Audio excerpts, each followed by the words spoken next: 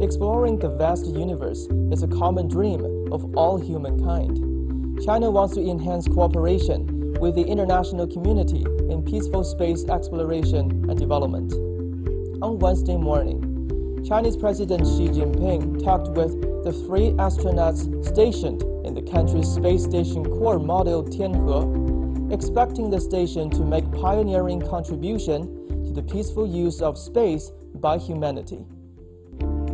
The Shenzhou 12 mission will help test technologies related to long-term astronaut stays and healthcare, the recycling and life support system, the supply of space materials, extravehicular activities and operations, and in-orbit maintenance. These technologies are essential for the construction of the space station and will lay an important foundation for the human exploration of deeper space in the future. Exploring the vast universe is a common dream of all humankind.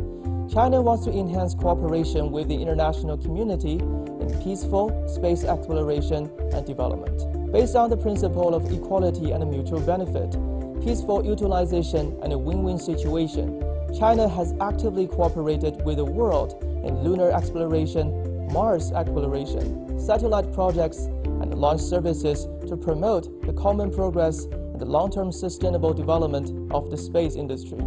As for the space station, China has pledged to make it an open platform for international cooperation. A total of 17 countries will participate in experiments aboard China's space station, covering aerospace medicine, life sciences and biotechnology, microgravity physics, and combustion science and astronomy.